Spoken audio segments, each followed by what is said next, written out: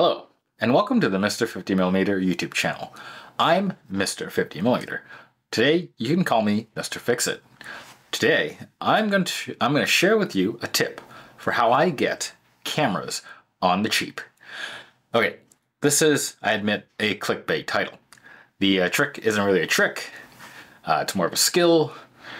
Are you ready for the info about how, in this case, I got an Olympus E-1 for way less than the current going rate? The trick is easy. I simply repaired an Olympus E-1. I ended up buying this E-1 and this less than functioning E-1. They're both less functioning at the time. This one's now functioning. But I ended up buying two E-1s for a fraction of the price of what it's worth to get a single working E1, and I assembled both of them into a functioning DSLR. And I figured I might as well make another video talking about the repair. But this time I'm going to go into a bit more depth as to like a little more general tippages. Plus, it's just kind of nice to fix a camera or fix something and prevent it from going into the landfill. So yeah, just before we get started or talk about other things, I wanted to show you this E1. It is quite banged up at this point. Most of the things aren't really screwed together. Yeah, your top plate just comes out. And, it's basically a little husk at this point. But, do you know what's really neat? After I took all the parts I needed to make my working E1, you get to disassemble a little more than, what I might have normally done. And I got to yank out this thing. Let's see if it'll focus. Oh, come on. There we go. All right. So that is the 4/3 sensor, the Kodak sensor that is in here. It's the, it's the famous Kodak 5-megapixel unit powering the inside of this camera. All right. Now, here's the thing that I've learned about doing repairs across many different things, from random widgets to iPads to cameras. In terms of electronics, older DSLRs and generally cameras, they're a cut above when it comes to repairability. Just on the scale of, iPhones to like cameras, iPhones are way somewhere down there. And the older DSLR cameras, they're quite high in repairability. Admittedly, they look daunting at first. You got this weird shape, a lot of electronics kind of going everywhere, and it looks like it'd be a real pain in the butt. There's a lot of layered circuit boards, a million tiny screws, but really, with a little bit of organizational skill, a steady hand, I'm pretty sure anyone can repair a DSLR. Compared to trying to repair modern phones or tablets, this is kind of like just fancy Legos. Many cameras that I've opened up tend to have like really well thought out, well laid out, connections and things. They're just flat flex connectors, a lot of screws, and circuit boards. But the thing is, a lot of times the circuit boards are broken out into their actual individual function so that if something breaks along the line, you can take the bad part out and then put in a new one. And something that's kind of nice with the cameras is that, you shouldn't do this, but I bet you if you bought two broken cameras of the same model, you could probably make a working one with the parts that are in there, because it's not that common to have, two of the same fault in a camera, unless there's some systemic fault in the camera itself. But, for actual tips, I would recommend that you buy one camera, figure out what's wrong with it, and find another camera that doesn't appear to have the same problem. That way, you can generally know that you have two cameras with different parts that are probably able to combine to make one functioning unit. I admit, for the Olympus E1 that I got, I went the route of rolling the dice. I bought two, and I didn't really figure out what was wrong with them until I got them, and just kind of got lucky. Now, another thing with the cameras, especially with the older ones, but not all of them, is that generally you'll have some assembly or disassembly instructions somewhere online. You'll generally be able to follow the disassembly, and you'll probably be fine doing that, especially if you kind of know what you're already looking for to replace. There are sites that show you how to convert cameras to infrared cameras, and doing that usually requires breaking down the camera pretty substantially, so that those guys will generally get you pretty far along the way when it comes to trying to disassemble a camera. However, if you can't find information on how to disassemble a camera, you can also do some other stuff to help mitigate any potential problems. And that would be basically getting out your smartphone or a camera and just recording your progress along the way. That way, if you do end up needing to retrace things when something goes sideways, you can just play back the video and see where the part was or where things disconnected and where things got to go. It's basically why this particular video exists. I couldn't really find a lot of great resources on the E1, so I figure if I'm going to disassemble this thing, I'm going to need to create some information for myself, and I recorded the video of me disassembling it and reassembling it just in case if I needed to stop and look back at some video to see if I, was doing things right. But in the end, for this particular video and for this particular camera, I didn't end up needing to actually go back to review any footage. I was able to reassemble the camera fairly easily, but it's still something good to get used to doing if you are going to venture into the world of repair. Now, before we get into it, I want to encourage people, if you do want to try and you can kind of stomach a bit of risk, since this doesn't always work out well, try a camera repair. It's not super hard, and I think generally if you're even a little bit handy, it'll save you money in the long run. Now, in this specific case, E1s nowadays are kind of collectible cameras, so they kind of sell for a little more than what I'm normally willing to pay for a camera of this age.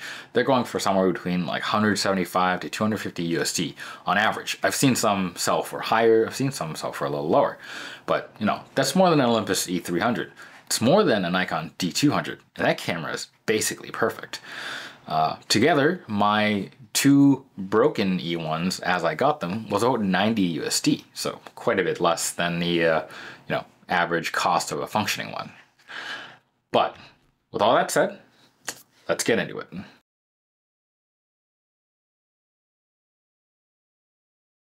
So what was wrong with the Olympus E1s that I bought? Well, one of them had a very straightforward issue. The compact flash card slot, which I'm holding right here, that was mangled. Pins were destroyed. A couple pins actually were bent so far back that they actually broke off the actual PCB. So not a good card slot, unable to card. The other thing that was wrong with the E1 was that generally it was in a bit of a rough shape. Top plate had quite a bit of damage. There was damage on the front plate as well, and none of the grippy material was grippy anymore. Basically came off and just left a sticky adhesive remaining. So it wasn't a very pretty camera. That being said, that E1 did power up, and when you click the shutter button, it did fire. So otherwise, it seemed that most of the camera actually functioned, despite its kind of ugly appearance. The other E1 that I ended up getting, that had a seemingly good CF card slot. However, the shutter wouldn't fire, and the meter actually seemed to just freeze. Once in a while, it would give you a reading, but the numbers would be just out to lunch. So there were some problems there. Later on, when I disassembled the camera, I actually found some surface mount parts that appeared to be not good. One of those parts is actually near the sensor. This here, I don't know if it'll focus. So it's hard to see, but that, where my finger is, there's a inductor, and it looks like it had a bad day. So at the least, there was some contributing damage to, the failure of the camera. So on top of that, when I looked at the other part of the board, here, some of the components on top looked like they were worse for wear than on the other camera. So I figure something on there combined with something on here gave up, and the camera did not want to camera. So I did what you normally do. I scavenged the CF card reader off the one camera with a dead mainboard and potentially not quite perfect sensor board, and I moved that onto the camera, which had a functioning shutter, had a seemingly functioning sensor, and otherwise, aside from the visual ugliness, worked pretty well. I then decided to give it a bit of a visual upgrade, as you can see here, and I took the top plate from the nicer camera, the back plate from the nicer camera, and I kept just the front from the original one because I didn't want to remove the sensor from the mounting bits. Additionally, I did scavenge the rubber grippy bits, and I put them on the quite mangled, over top of the mangled adhesive, and it actually appears to be sticking. That's basically it. With all that, I now have a functioning Olympus E-1. So, all that being said, the experience was overall super nice. It was a pretty good camera to disassemble, and now that I have experience kind of taking this particular thing apart, if I find another E1 and it maybe has parts that I currently have, I might take another stab at just refurbishing the things. But let's get into the time-lapse video of, my actual repair.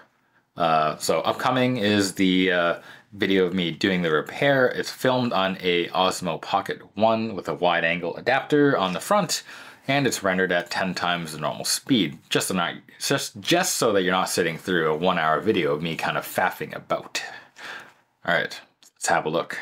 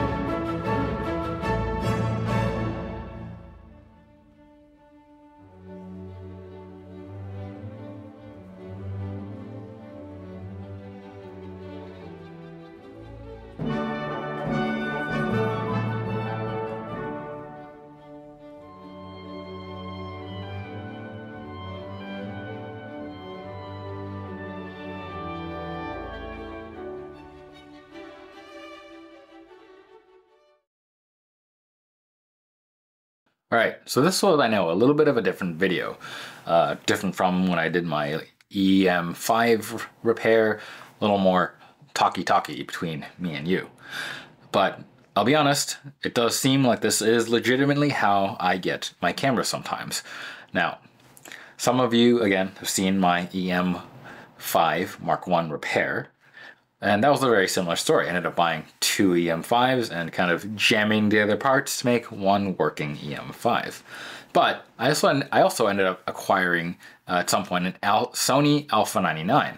And I got it for a steal of a deal, given that those cameras look like they sell for around like 700 USD still. When I got mine, it actually had a broken lens eject button and the SLT mirror had a nick in it.